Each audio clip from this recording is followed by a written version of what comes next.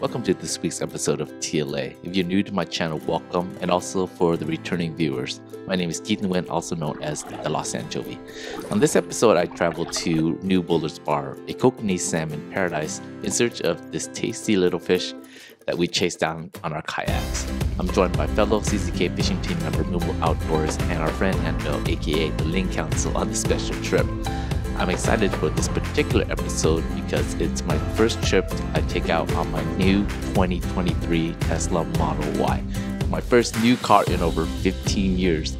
The Tesla Model Y is a crossover SUV, and on paper it meets and it needs of everything I do, but we all know that marketing is different from real-world practical use. Does the 330-mile range meet up to the specs? Will the Tesla supercharger network leave me stranded on the freeway with no juice? How does a car topped kayak affect the drag performance and overall mileage? I had so many questions, but there was only one way to find out. Let's take a road trip and let the drama unfold on this week's Tesla Electrified edition of TLA. Before we start, if you want to know more about kayak fishing, you can always visit my website at www.thelostanchovy.com to learn more about this exciting sport. And also feel free to visit any of our California canoe and kayak stores in the Bay Area to demo kayak. 2 weeks before this trip, I picked up my Tesla Model Y with my friend Carlos Minion Fan. All right, we are at the Tesla Fremont site where they actually make the Teslas right over there. Pretty big. Huh? Pretty big. It is, it's huge. Yeah. We're just gonna see if actually we can schedule a tour. Let's see if we can schedule a tour. Yeah, but one of the good things about parking here, picking up your Tesla here is that I heard you can schedule a tour. So let's see if we can do that. What about free supercharging? Nah, I don't think it's free. I think you have to pay for that. Oh, okay. All right. So If you're new to buying a Tesla, the process is straightforward with no dealership middleman that you have to haggle prices with.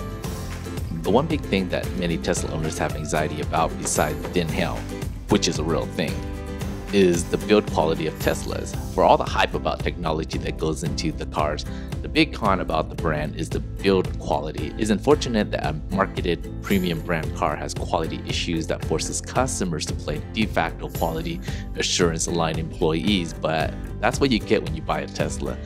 So Minion and I spent the better part of an hour walking with our service representative to check out panel gaps, head and tail light issues, turn signals, cameras, software bugs that we could immediately report to Tesla to have it fixed. The good news is that on initial inspection, I didn't find anything that stood out, but later on, I did notice some small imperfections in the car that I could have sent back to Tesla for fixing, but I simply decided it wasn't worth the effort.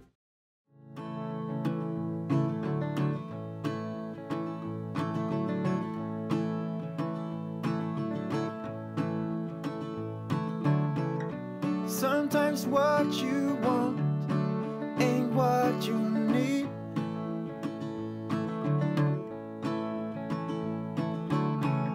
Sometimes letting go can make your heart bleed.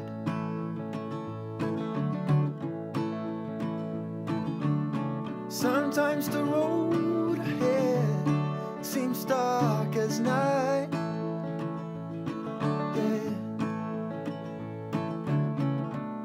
Have some faith in yourself, that's the guidance. girls, we have arrived at the Marysville supercharger. So we have roughly about 6% left, or 7%, which is like right on time, as you guys can see. So I'm gonna have to go and charge. There's a Chevron right here. I'm gonna go to the bathroom, go pick up a few things, and then from there we're gonna wait for Moo and Nando to show up, and then we're gonna head out to Bullards Bar. But pretty good trip so far. Autopilot has been great. This Tesla does definitely make a big difference when you're driving far distances and going fishing. All right, let's charge this up.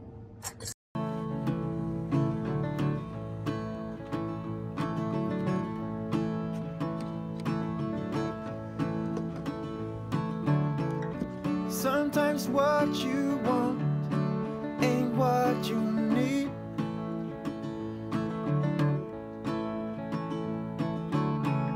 Sometimes letting go can make your heart bleed.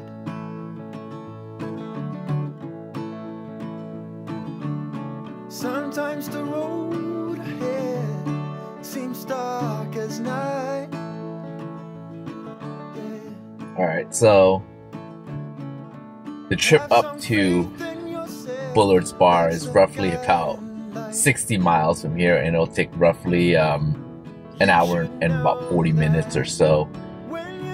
The car has me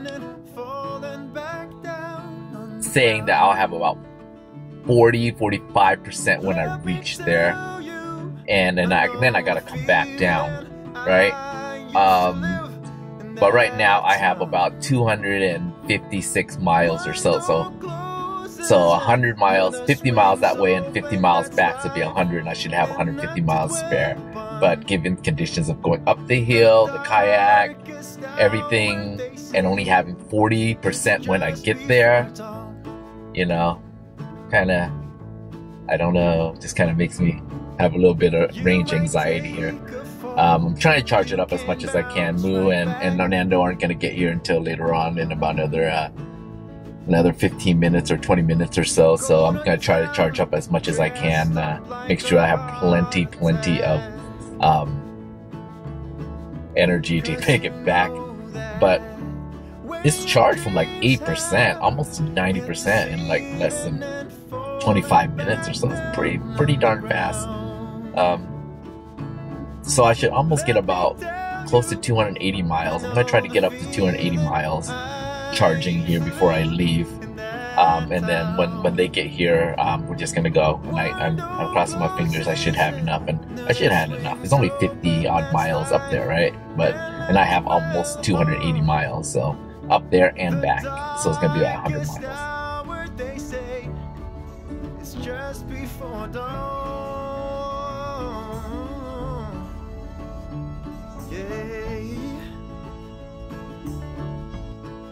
All right, just got out at Bullards Bar. Oh boy, that was a long drive. But I wasn't driving. My car was driving, bro.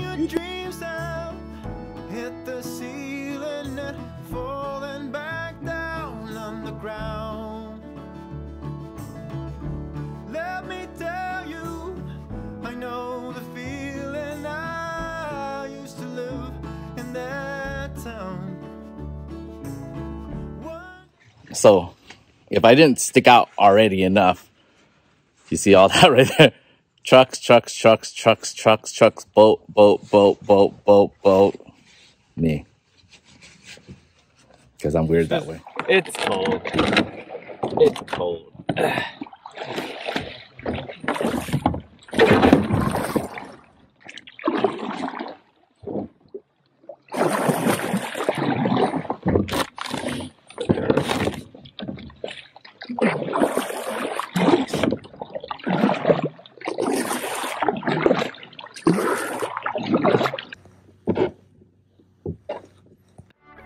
It's for you, Tui! It's for you, Tui! It's for you, Tui! Yeah, fish on! Oh, jumped!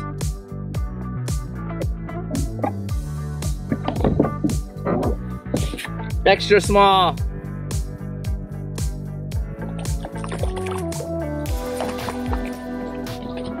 Extra kokanee small! Ah, yay! My first fish in weeks! Yeah, boy. Yeah. These are stickers. Look at that. Boat ramp fish. Look at that, guys. Nice little kokanee. So, plenty of small ones here.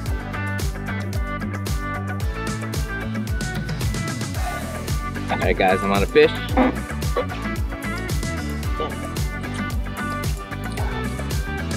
Negative. Came off. Oh man, tiny little thing. Oh, came off. So small.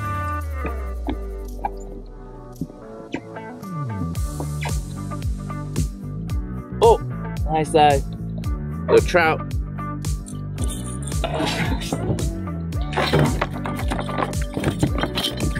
Fish are biting. Fish are biting. Oh, fish on, fish on.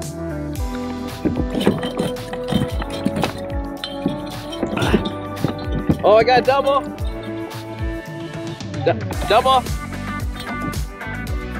Double Coke.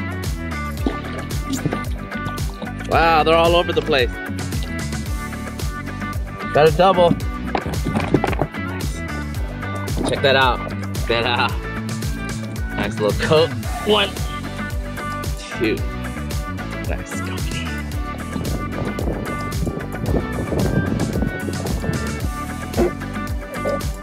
Yeah?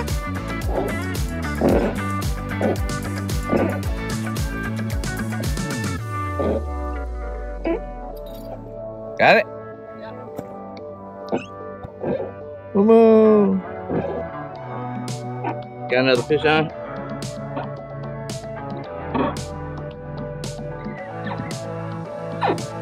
Oh yeah. Nice little fish.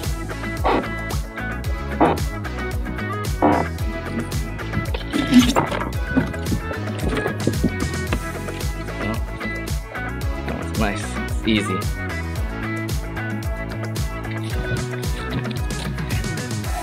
Nice little fish right there. That's 4. 4. Ooh. One on my half side.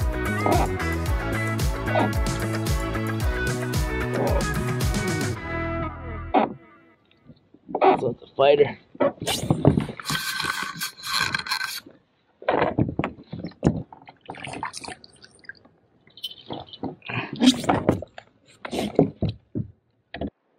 Alright guys, quick update. So we had a pretty good bite earlier. The fish were kind of on. I had doubles on and everything, and the action was pretty good. And then, like fish, it kind of just died off. So it's been like maybe an hour or two, and haven't really got much action. Actually, haven't got to shoot it.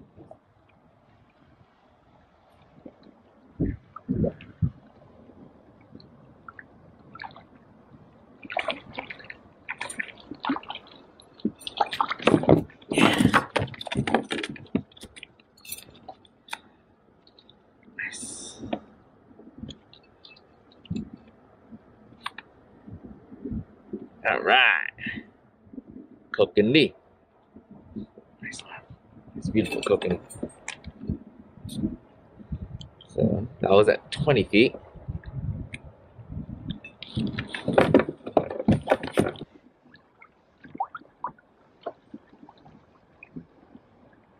Another fish. Oh. Yeah. Fish off. Fish.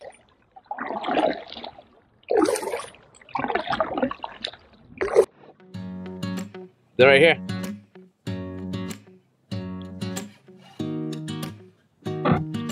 Yep. Oh. Oh. Limit fish. Limit fish.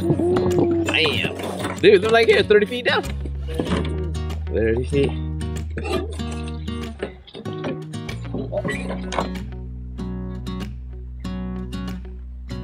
Oh, dude, they're all right here, dude. Some will come out.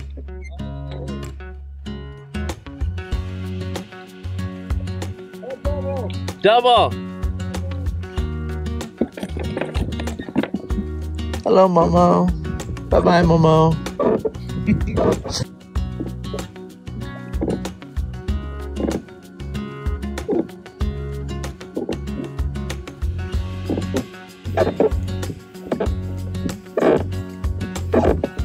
All right, guys, we're back at the dock. What a day. It was a wide open Kokanee bite.